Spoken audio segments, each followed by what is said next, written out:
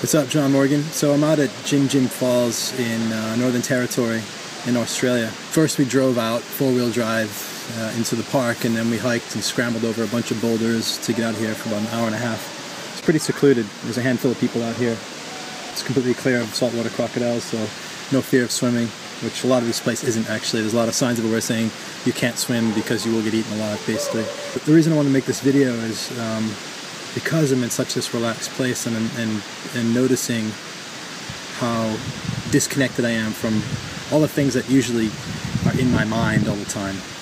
I talked in my previous video about when you're redlining in life, it's time to upshift. And a small part of that in the video I mentioned about putting the clutch in and then shifting to a higher gear. And the clutch was taking a break, taking some time off, taking some time to just relax, to step back a bit from everything you're doing, from everything you're engaged in like the gears, and just kind of consider life and where you're at, and so that when you come back you can come in at a higher gear. So I guess I wanted to reflect on the idea of the clutch going in and disengaging yourself, or disengaging the motor from the wheels, disengaging yourself from all the things that you're engaged in at home. You know, like there's times where I'll go away for the weekend or take a day off, something like that, and yeah, I'm physically not doing the behaviors of work, but actually, as psychologically, emotionally, I'm still engaged, because even though I won't be there doing things, I'll be thinking about work, or I'll be thinking about what needs to be done, all the have-tos, right? The things we think we're supposed to have to be doing, all the commitments I have, all the things that I'm working on. And has that email come in yet? And then, well, do I have a Wi-Fi connection? Well, let me see if I can grab a 3G, and let me see if I can see what's going on, because I want to know, I need to know. And then sometimes I'll go away, and if I'm away long enough, and this is the thing, it happens to be a few days away, right? And also days where I don't have access to internet. If it happens to go long enough, I get to the point where psychologically and emotionally I actually fully disengage from all the things I think I have to do. And it's that psycho-emotional disengagement that is the actual putting the clutch down.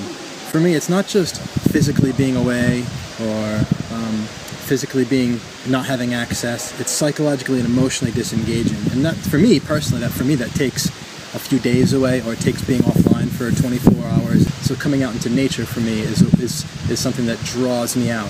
Hiking barefoot, it draws me out of the work mode, of all the other things that I'm doing and creating in my life, back into the present moment, the part of life that's always there that we're ignoring when we're so engaged in our creative pursuits.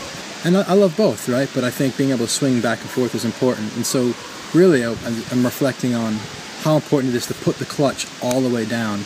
Not to just fake it, not to put the clutch halfway. Because if you've ever driven a manual transmission car and you put the clutch halfway and you try and shift gears, you know what happens. You don't really get to fully disengage, or you start grinding the things, you can't get into the next gear. Your clutch needs to be fully depressed. I had a truck once when I was 16 that used to have clutch fluid, and you would put fluid in the clutch system. And the fluid had a small leak in it, and as the fluid would leak out, the clutch wouldn't work as good. And that's kind of like going on holidays or short holidays where I'm not fully disengaging. I'm not fully psycho-emotionally disengaging from my work and stuff like that, all the other concerns. And so it's not really a holiday. I'm trying to shift gears, but I'm not really doing that.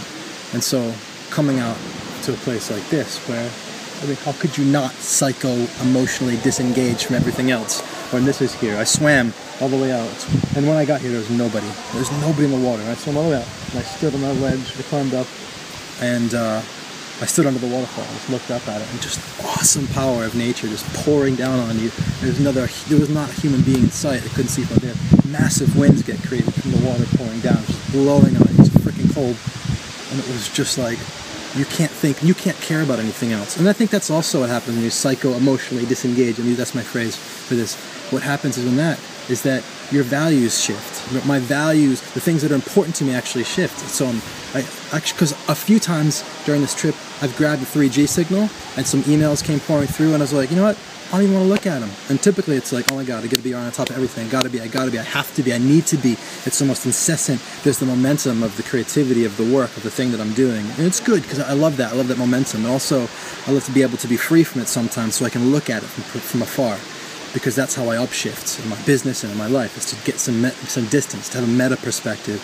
And you can't have that meta perspective when you're fully engaged in it, or you're even a bit engaged in it, because it draws you in. So being away from it and being able to look at it, that's what gives me the power to be able to say, oh, this thing, yeah, and have a new perspective and come back in at a different gear. And so in order to do that, to psycho-emotionally disengage from that, it's to come to places like this, or to do things that really draw you out so far that you actually have a shift in value in that space and time of what's most important to you. So even if you get a 3G signal, even if an email comes in about work, for me, if that's what the context is, it's like, I just don't care that much right now. I'm on holiday and this is my thing, and it just doesn't matter. I'm not faking it. I'm not telling myself I shouldn't because I want to have vacation. No.